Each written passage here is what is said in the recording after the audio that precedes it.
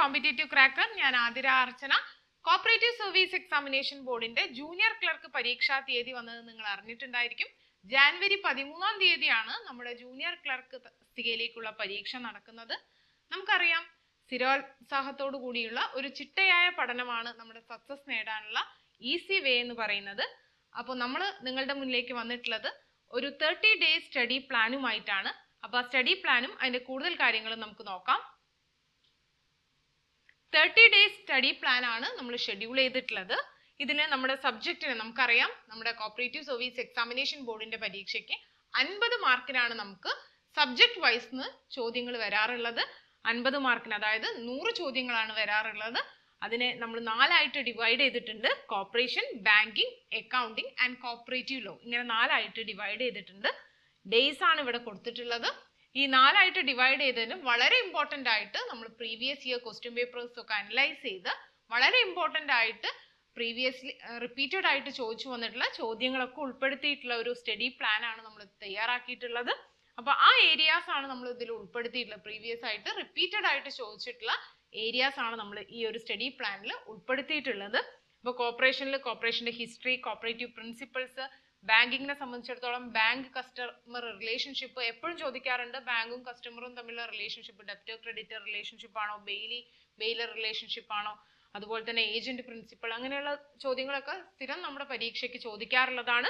അതുപോലെ തന്നെ അക്കൗണ്ടിങ്ങുമായിട്ട് ബന്ധപ്പെട്ടുള്ള കോൺസെപ്റ്റ്, പ്രിൻസിപ്പിൾസ് ആൻഡ് പോളിസീസ്, അതായത് നമ്മുടെ ഏതെങ്കിലും ഒരു accounting principle, generally accepted accounting principles ആയിക്കോട്ടെ, അതുമായിട്ട് ബന്ധപ്പെട്ട ചോദ്യങ്ങൾ സ്ഥിരമായിട്ട് പരീക്ഷയ്ക്ക് വരാറുള്ളതാണ്.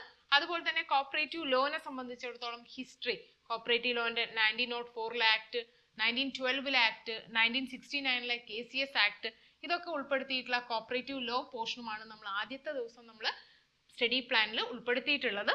രണ്ടാമത്തെ ദിവസം അതുപോലെ തന്നെ കോർപ്പറേഷനും അതിന്റെ അതർ എക്കണോമിക് സിസ്റ്റം, അതുപോലെ ക്യാപിറ്റലിസം, സോഷ്യലിസം, മിക്സ്ഡ് എക്കോണമി ഒക്കെ ആയിട്ട് കോർപ്പറേഷനും തമ്മിലുള്ള റിലേഷൻഷിപ്പ്, അതുപോലെ തന്നെ type of deposit, accounting standards, law പാർട്ടിൽ നമ്മൾ സെക്ഷൻസും റൂൾസും ഉൾപ്പെടുത്തിയിട്ടുള്ളത് ഈ സെക്കൻഡ് ഡേ ആണ്. സെക്ഷൻ 1 to 2 റൂൾ 1 to 2 നമ്മുടെ ഇമ്പോർട്ടൻ്റ് ആയിട്ടുള്ള സെക്ഷനാണ്. സെക്ഷൻ 1 to 2 ഡെഫിനിഷൻ, 2 വരുന്ന ഡെഫിനിഷൻസ്, റൂൾ 1 to 2 ഇതൊക്കെ പ്രിലിമിനറി പോർഷനിൽ വരുന്നതാണ്. ഇതാണ് നമ്മൾ സെക്കൻഡ് ഡേ ഉൾപ്പെടുത്തിയിട്ടുള്ളത്. തേർഡ് ഡേയിൽ ക്ലാസിഫിക്കേഷൻ ഓഫ് കോപ്പറേറ്റീവ് സൊസൈറ്റീസ്, നമുക്കറിയാം credit society, non credit society, other type of society, അതൊക്കെയാണ് നമ്മൾ ഡേ 3 കോർപ്പറേഷൻ പാർട്ടിൽ ഉൾപ്പെടുത്തിയിട്ടുള്ളത്. അതുപോലെ തന്നെ ബാങ്കിങ് പാർട്ടിൽ ടൈപ്പ് ഓഫ് ബാങ്ക് കസ്റ്റമേഴ്സ് ഉൾപ്പെടുത്തിയിട്ടുണ്ട്. അക്കൗണ്ടിങ്ങിൽ type of accounts, real account, nominal account, personal account, അതൊക്കെയാണ് നമ്മൾ അക്കൗണ്ട്സ് ഉൾപ്പെടുത്തിയിട്ടുള്ളത്. അതുപോലെ തന്നെ കോപ്പറേറ്റീവ് ലോയിൽ രജിസ്ട്രേഷൻ പാർട്ട് വളരെ ഇമ്പോർട്ടൻ്റ് ആയിട്ടുള്ള പാർട്ടാണ്. സെക്ഷൻ 3 to 15 വരെയും റൂൾ 3 to 15 വരെയുള്ള പാർട്സ് വളരെ ഇമ്പോർട്ടൻ്റ് ആയിട്ടുള്ള സെക്ഷൻ ആൻഡ് റൂൾ ആണ്. അപ്പോൾ അതാണ് നമ്മൾ തേർഡ് പാർട്ടിൽ അല്ലെങ്കിൽ തേർഡ് ഡേയിൽ ഉൾപ്പെടുത്തിയിട്ടുള്ളത്. അതുപോലെ തന്നെ അപ്പോൾ ഇതുപോലെ വളരെ സിസ്റ്റമാറ്റിക് ആയിട്ടുള്ള ഒരു 30 days സ്റ്റഡി പ്ലാൻ ആണ് നമ്മൾ പ്രിപ്പയർ ചെയ്തിട്ടുള്ളത്. കൃത്യമായ ഇടവേളകളിൽ റിവിഷൻ, അതുപോലെ തന്നെ മോഡൽ എക്സാം ഒക്കെ നമ്മൾ സെറ്റ് ചെയ്തിട്ടുണ്ട്. അപ്പോൾ നേരത്തെ പറഞ്ഞ പോലെ തന്നെ 50 മാർക്കിനാണ് നമ്മുടെ സബ്ജക്ട് പാർട്ടിന് അക്കൗണ്ടിങ്, ബാങ്കിങ്, കോർപ്പറേഷൻ പാർട്ടിന് നമുക്ക് ക്വസ്റ്റ്യൻസ് വരുന്നത്. ബാക്കി 30 മാർക്സ് നമുക്ക് GK, കറണ്ട് അഫയേഴ്സ്, ഇംഗ്ലീഷ്, അതുപോലെ തന്നെ മാത്സ് ആൻഡ് ലോജിക്കൽ റീസണിംഗ് എന്നാണ് വരുന്നത്. അപ്പോൾ ഇത് മാത്രം പഠിച്ചിട്ട് കാര്യമില്ല, അതും കൂടി പഠിച്ചാൽ മാത്രമേ നമുക്ക് എന്താണ് എക്സാം ക്ലിയർ ചെയ്യാൻ പറ്റുള്ളൂ. അപ്പോൾ നമ്മുടെ എക്സാമുമായിട്ട് ബന്ധപ്പെട്ട് എന്തെങ്കിലും ഡൗട്ട്സ് ഒക്കെ ഉണ്ടെങ്കിൽ അത് ക്ലിയർ ചെയ്യുന്നതിന് വേണ്ടി ഈ ഡിസംബർ 13-ാം തീയതി ഒരു ഫ്രീ വെബിനാർ സെഷനുമായിട്ട് ഞാൻ വരുന്നുണ്ട്. അപ്പോൾ നമുക്ക് കൂടുതൽ ഡൗട്ട്സ് ഒക്കെ നമുക്ക് വെബിനാറിൽ നിന്ന് ഡിസ്കസ് ചെയ്യാം.